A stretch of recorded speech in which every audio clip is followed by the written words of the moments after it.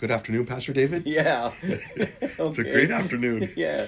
Welcome, everybody, to Unfiltered, a random moment with Pastor David. Uh, the New Year's kicked off, You sure did. and we're in a season now to see what's going to happen in as we move forward. And I've been thinking about some of your latest sermons, and That's good. at Glad least, somebody is right. but I wanted to ask you what the earmark of carnality is in the church. um, I can tell you in 1 Corinthians 3, I can tell you that the Apostle Paul tells us what are components to carnality. In 1 Corinthians 3, verse 3, he says it's envy, strife, and division. And he said to him, where there is envy, strife, and division, is that not, he said, basically a sign of carnality? And then he went on to speak concerning what that division was over. And he says, because some of you are saying that I'm of Paul, or I'm of Cephas, or I'm of Christ. You're basically dividing the body of Christ into loyalties that are causing the strife and causing the division. And so he says, when you do that, he said, are ye not carnal? Are ye not mere men? In other words, are you not living in a fleshly way, using fleshly measurements pertaining to that which would seem to make up or be components of spiritual maturity? And when you begin to divide over, I'm a follower of this or I'm a follower of that, he said, then what you've done is you've put yourself in a position of elevating a man to a place that he really ought not to be. So I think in the church today we have to be careful of what we find ourselves being proud of. I think that it's not a sign of carnality to identify with a local congregation, and it's not a sign of carnality to be loyal to the doctrinal makeup of that fellowship, as long as those things that are held most firmly are theologically orthodox. And yes, there is a theological orthodoxy. Yes, the church councils over the centuries have very studiously and vigorously hammered out things that we must essentially believe in order to be a member of the body of Christ.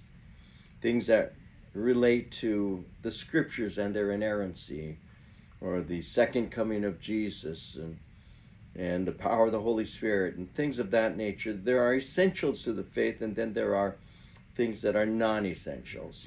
The essential to the faith is believing in Christ, to be born again. That's an essential to the faith. A non-essential may be, what time do I start church services, or what is the order of service?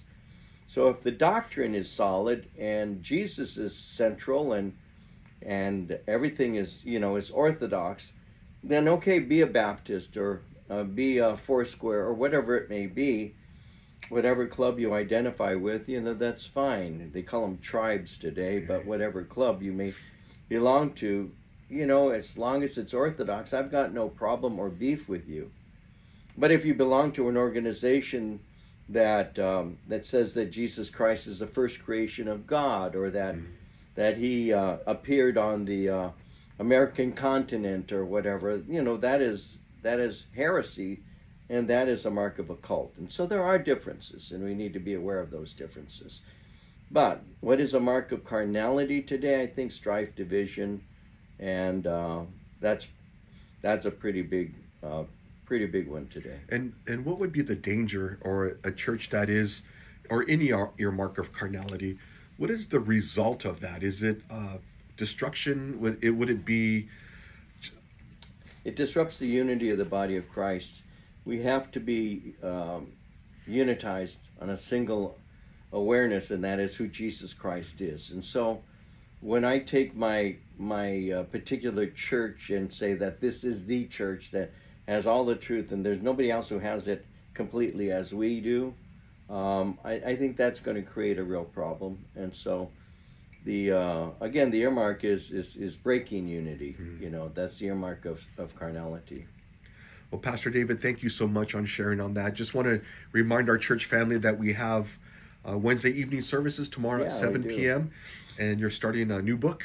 I'm going to start the book of Ephesians, and we're going to be looking at the blessings, introduction to the blessings that every believer has in the Lord Jesus Christ. And, I'll be sharing about how some of us live as spiritual paupers. We honestly don't realize what we have in Christ. And today, there are a lot of Christians who live less than what God would have them to live. They do. They live in a manner that it makes the gospel appear to be just myths and stories. I mean, they're saying, "Oh, I believe in Jesus," but they live exactly like the world. I mean, I see Christians driving around with their masks on too, and it's just odd. We live like the world, and Now someone's going to get hurt feelings because I said that, but you know what? Suck it up. Our identity in Christ, or who we are in Christ, our position in Christ. Yeah, Yeah. that's good. Well, thank you again, Pastor. Want to invite your friends and family to come on out to join us on Wednesday evening, 7 p.m. as Pastor David starts the book of Ephesians. And then we have our Sunday morning services at 8:30 and 10:45. We look forward to you guys coming out and joining us. And Pastor David, again, thank you and God bless you. All right. We'll see you guys.